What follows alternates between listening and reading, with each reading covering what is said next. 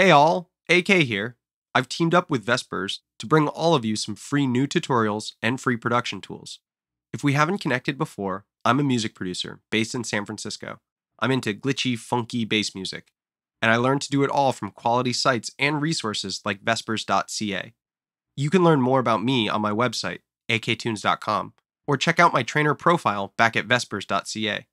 Don't forget to click this link and grab the free download so you can follow along with this tutorial. Alright, let's get to the good stuff. Today I'm going to talk about using dynamic effects that react to other instruments in your track. For my example, I'm going to do something fairly basic. We're going to distort this pad, but we're going to have the pad's distortion react to our drums. So I'll drop in a distortion on my pad and dial in the highest amount of distortion I'm comfortable with for this application.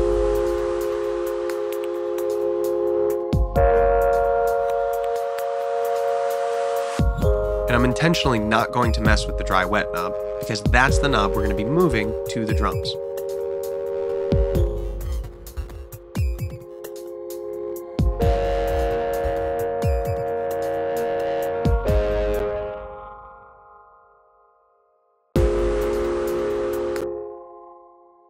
So the next step is to bring in an envelope follower, which is the key to making all of this work.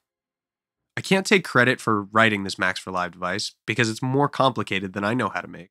But the basic purpose of the envelope follower is to take incoming audio and turn that into a waveform that can express modulation.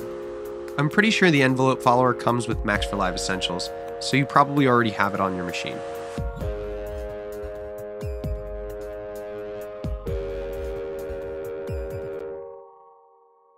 I did, however, develop a creative way of routing this effect to achieve interesting results. And you can download this rack as part of this video's free device. Basically, my envelope follower rack consists of two chains. One chain has clean audio coming through with no effects. The second chain is muted, but has a compressor first with the blue headphones turned on, the sidechain enabled, and then an envelope follower. What I can do with the sidechain function enabled is that I can choose the track that I want to send to the envelope follower. Remember, this allows me to describe incoming audio as modulation. So I'll choose the drums track. Then I can map the envelope follower back to my distortion so that the incoming volume of the drums affects the dry-wet of the distortion on the pad. But this is configured all wrong because I don't want the distortion to grow as the drums get louder. I want the opposite, for it to sort of fill the void when the drums get quieter. So once I've set up this routing, I can use the envelope follower's settings and min-max attributes to better create the result that I'm going for.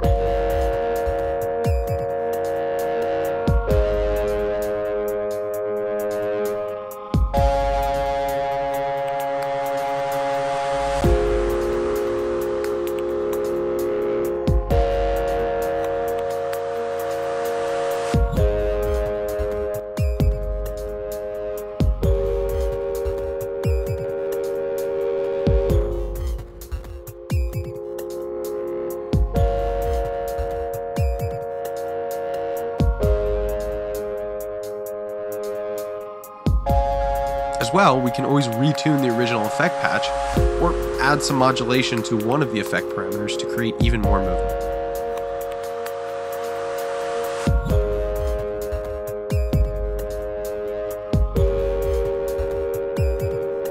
Remember, this envelope follower is describing how the volume of the drums gets interpreted as modulation. And being able to see the knob wiggle as you edit the envelope is really helpful, I think. I hope you think so too.